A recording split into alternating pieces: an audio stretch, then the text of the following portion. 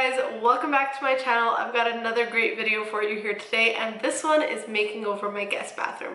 So I've got this cute little guest bathroom downstairs, and it's already a really nice, fresh looking bathroom, so I'm not going to do too much to it. All I want to do is add in some nice decor pieces to make it homey, give it a little bit of warmth. I still want to keep it like light and modern, but also cozy at the same time. But before I get into that, don't forget to hit the subscribe button and just give this video a thumbs up because it's going to be a good one. So as you can see, it's actually a really tiny bathroom. There's not much room to move around, but we've got a few really good features. I've got a nice big wall space over here for a mirror and some shelves. And then in the actual shower, I've got a little shower nook, which is perfect for putting in shampoo, conditioner, soaps, and things like that, so I don't have them cluttered all over the shower floor. If you're remodeling a bathroom, shower nook is definitely the way to go. It makes everything look super nice and neat. I'm totally obsessed with it. First things first, I'm gonna hang up some shelves just so I have a place to put my decor and basics like creams, soap, towels, whatever, the basics. I've got these shelves from IKEA. They're pine shelves. Not too sure if IKEA still sells them because I probably got them at least 6 or 7 years ago. So I've got this beautiful walnut style vanity in the bathroom and I love the color of it, and I want to bring that into the shelves as well. Okay, so I'm just going to start off by filling these holes from when I used these previously. So this is sandable and stainable wood filler, and I'm just using my fingers to fill in the holes. Then I'm just going to grab this little scraping tool and scrape off the excess. Once that's dry, I'll give the shelves a quick sand with 180 grit sandpaper all over.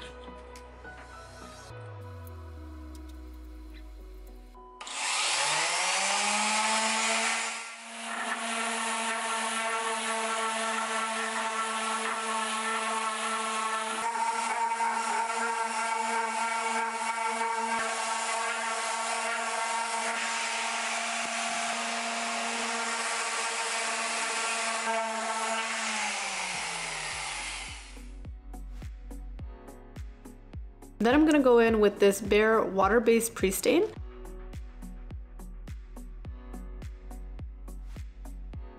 Just wiping it on with a paper towel, this is gonna help the stain absorb more evenly into the wood.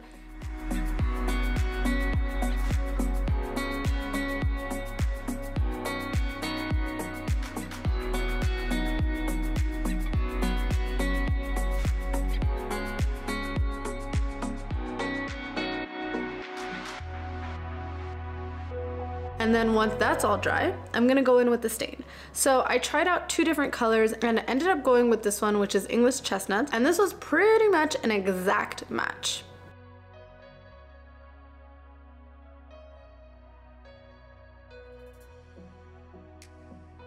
I've transitioned to water-based stains recently and I'm totally in love. Like, these are absolutely amazing, no toxic smells, and they're pretty easy to use. I found that it worked best when I first applied it with a brush and then wiped off any excess, as opposed to with regular oil-based stain where I would use a towel to wipe it on and off.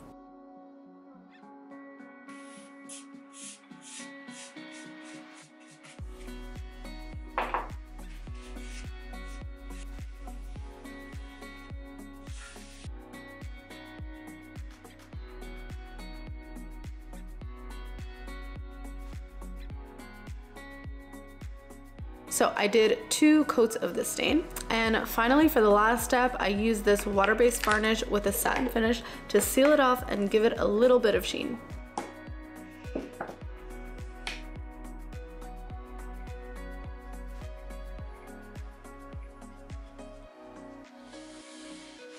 Once I've got all of that done, I'm gonna set these aside and let them dry, and I'm gonna work on hanging up the curtain rod. I've got these nice shower curtain hooks which kind of clip on to any shower curtain. I always like to have like the fabric shower curtains with a shower curtain liner on the inside, but if you can't find any shower curtain that you actually like or the size that you need, you can just use regular curtains and use these little hooks to hang them on, and it comes out beautifully. You have the actual plastic shower curtain liner on the inside to protect it from any water, so it's perfect.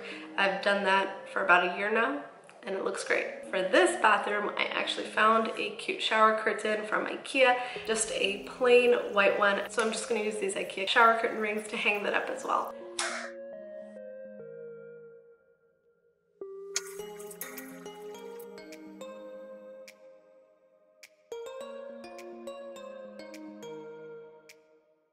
So another thing that's important is this is a shower base and I'm putting a shower curtain. So I want to make sure that the shower curtain actually touches the floor so that water doesn't go past the shower base.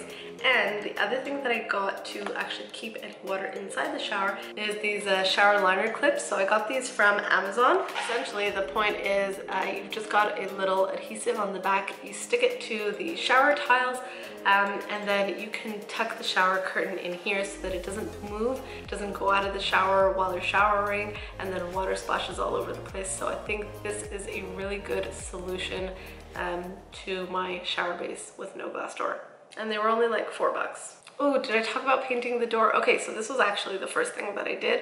I painted the door. Like I said, I still want to keep the bathroom fresh and clean, so I'm not really doing much to the walls, but I did want to add an element that would give this room a little bit more depth. So I figured a nice dark door would be the perfect way to do that. So I've got the basic door over here. This is not painted yet. It's just primed MDF. And I actually just took this off the hinges, took off the door handles, and I sprayed this door with my new spray painter.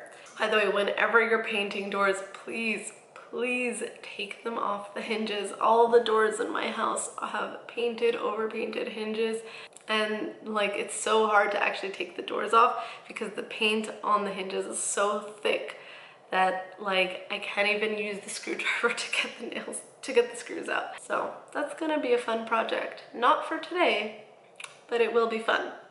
Okay, for this door, after I took off the hinges and the door handle, I took it out to my backyard and I used my new spray painter. So this was a fun little tool that I got because I'm actually gonna be repainting all the doors in my house. I figured having a paint sprayer would make that a lot faster. So I tried it out on this door and oh my god, you guys, this spray painter is probably gonna change my life for projects like, you know, repainting furniture or painting all the doors in my house. This is perfect. And I actually did a whole review video on this. You can check that out. I'll link it up above and I'll show you guys what I think of this paint sprayer. If you're a DIYer, definitely a tool that you might want to have in your DIY tool belt. Okay, so I painted this door black. Everything else in my house is white, by the way. Literally everything. I have one green wall as an accent in the den. Everything else is white. But wow, this black is just beautiful and I'm really happy I tried it out here because this is the color that I chose for all my doors upstairs. So eventually when I do that, I think it'll give some really nice depth to my upstairs hallway and definitely will do the same to this bathroom. Hanging up hooks on the back of the door is not exactly the simplest thing because a lot of doors are hollow core. So this one is hollow core, meaning it only has like a wooden frame and then the rest of it is hollow. And it's super thin sheet of plywood, like probably 1/4 inch sheet of plywood and then fully hollow after that. So even an anchor won't really do much in this case. To solve this problem, I ordered a command hook from Amazon, but obviously this isn't the nicest hook. I'm just gonna put that aside for now and only use the tape that it came with. This is a great tip for renters too. Like just make sure you buy tape or command strips that can hold a few pounds of weight. I think this one holds about 7 or 7.5 pounds. I cut the tape down to size and then following the instructions on the package, pressed one side to the hook, cleaned the wall with some alcohol and then pressed the hook to the wall. For some reason, I thought these little pieces would pull off, but that's not how it works. So I just cut them off with an X-Acto knife afterwards. All right, my shelf is done drying. It's kind of funny, it looks much lighter on camera, but in real life, it's basically like a perfect match to the vanity.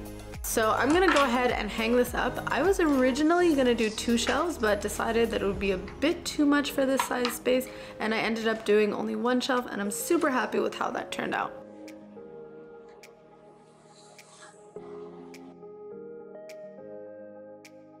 Whenever I hang anything, laser level is definitely the way to go. I think that's one of those tools that every DIYer should have in their toolkit. The only problem with this is when I'm using the laser level, I have to put it on my tripod, which means I can't use my camera tripod. I've only got one of them, so causes a little bit of problems for filming, but it's okay. We're gonna get through that.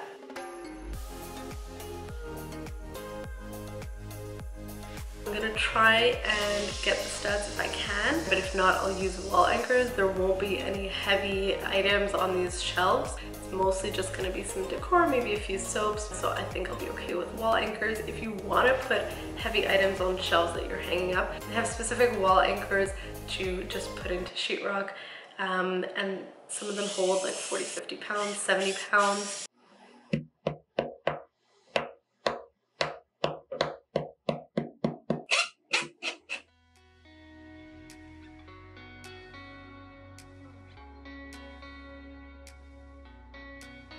Next, I'll be hanging up the lovely mirror. So I've got this beautiful round mirror. I love round mirrors. If I had a bigger bathroom, taller ceilings, I'd probably go for one of those oval mirrors as well. I think those are gorgeous. For this bathroom, this was the perfect size. This one was from HomeSense and it wasn't expensive, maybe $40-ish, I think. So if you remember a couple of videos back, I made some viral Pinterest and TikTok decor specifically for this bathroom. So I'm finally gonna use those today and I'm gonna show you how I decorate with them. If you haven't seen that video, I'm gonna link it up right now. So you can just go ahead and check that out, or finish watching this video, then check that out. Honestly, they were really easy, really fun to make. I did them all in the span of one afternoon, which is actually pretty rare. And they came out really cute, so I'm excited to actually decorate with them finally.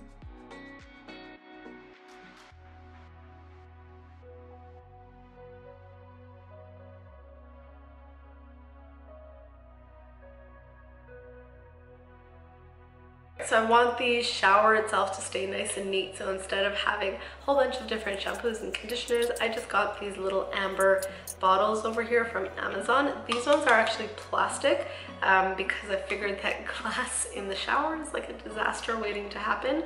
So I just got a couple of these bottles, put some shampoo and conditioner in them, and labeled them with my label maker, and they look super cute and gives it that nice little spa feeling.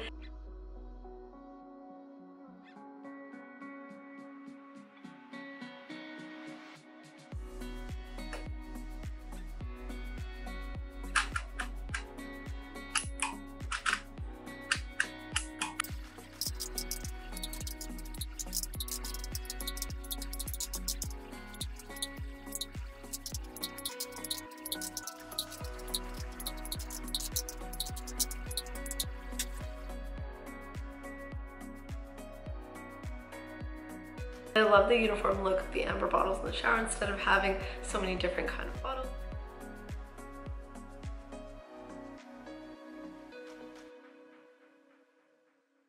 And of course I needed to hang up the toilet paper holder. I got this basic one from IKEA for like $3, which is great because I've gone to other stores and they're like $30, which I don't really understand why. And this one was much nicer, exactly what I was looking for. So I'm happy I didn't settle for what I saw in stores.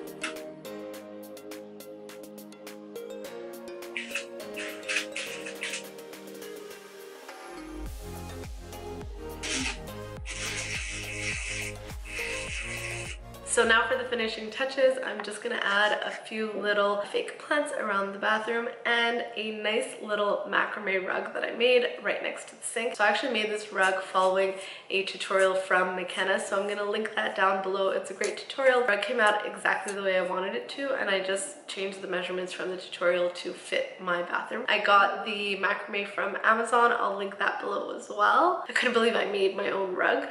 Pretty cool, honestly. So the black rug just fits perfectly with the style of this bathroom, but still brings in a little touch of my boho flair.